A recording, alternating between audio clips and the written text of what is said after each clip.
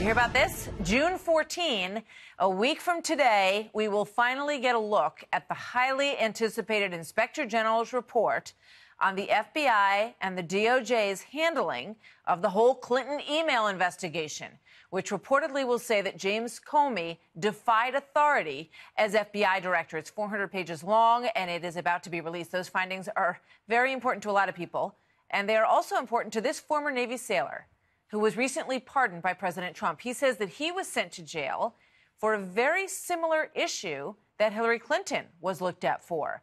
He took pictures on his submarine, but he says that Hillary Clinton did much worse with no consequences. And now Saucier is threatening to sue the Obama administration, saying that President Obama and James Comey need to answer for their actions. He is here exclusively with us in moments. First, Trace Gallagher in our West Coast newsroom with the backstory on this one. Hi, Trace.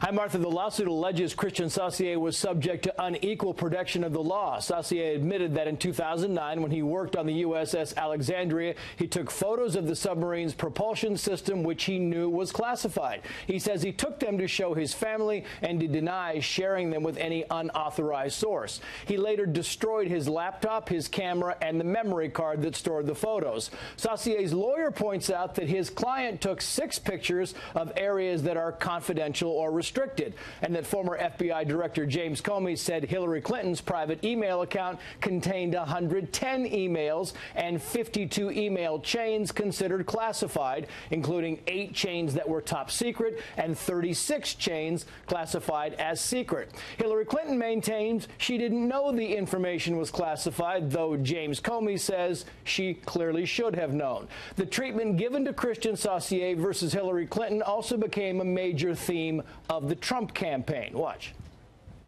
How about the young man took pictures of his submarine? He wanted to have some pictures. The submarine's not like it's a brand new submarine. It's many years old. They put him in jail for a year. And she does all of these different things. And it wasn't just the Clinton comparison driving the narrative. 2 other sailors on the Alexandria also got caught taking photos in classified areas. One was given a reduction in rank. The other was docked $560 in pay. Saucier's lawyer says these types of cases are almost always handled within the military. Instead, Kristian Saucier was dishonorably discharged from the Navy, lost his VA benefits, and was a convicted felon until President Trump pardoned him last month. Here he is right after the president cleared his criminal record. Watch. Like I said, I still have faith in the system, and that's exactly the reason why I maintained, the above board thing. I served my time. I didn't cause any issues in prison. I did my time the right way. I took my punishment like a man, and I got out, and I did my best to be a contributing member of society. And he is very grateful the president took action. He knows a pardon is not a magic wand, but says he is staying positive and looking forward. Martha.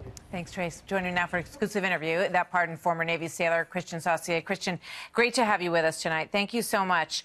You had this strange parallel experience of watching what Hillary Clinton was going through and what they were finding, day after day and week after week, and these classified information that was on her server that she tried to destroy. And then you hear this from James Comey when he came out on July 5th, 2016. Watch this. All the cases prosecuted involved some combination of clearly intentional and willful mishandling of classified information or vast quantities of information exposed in such a way as to support an inference of intentional misconduct or indications of disloyalty to the United States or efforts to obstruct justice. We do not see those things here. What was going through your mind when you listened to all of that? The same FBI was investigating you. Sorry. Yeah, well, thanks, Martha, for having me on. And, the funny part is, like I said, right after that, he said if anybody else does this, they'll be in prison, basically. So it's okay if Hillary Clinton does it, but anybody else, you can't. And I think that's the major point of my case, Look, I'm fighting for equal justice for everybody. I've already served my year in prison. President Trump's giving me my life back. This isn't about money. This isn't about anything.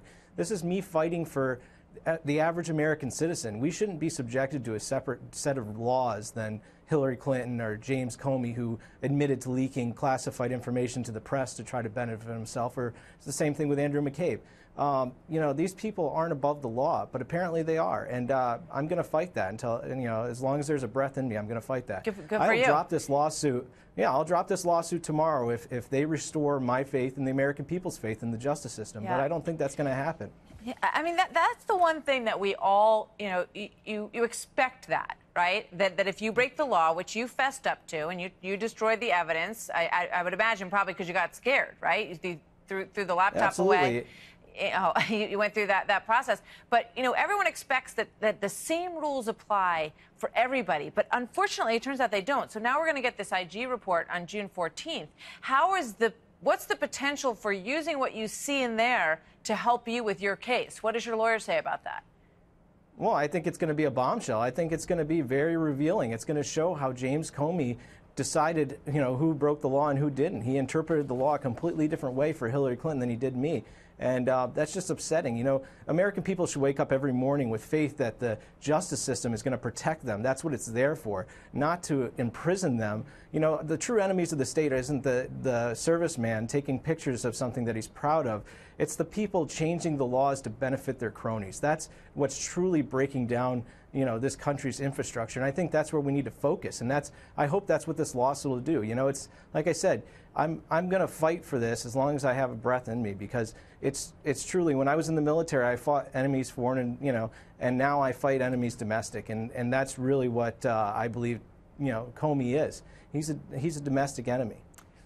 Kristian, thank you. I know you say that you're so grateful for the pardon and you're starting to get your life back together with your family. So we're happy for you that's what's happening in your own life. And keep us posted with this lawsuit. It's going to be interesting to watch. Thank you so much. Thank you so much for having me on, Martha. You bet.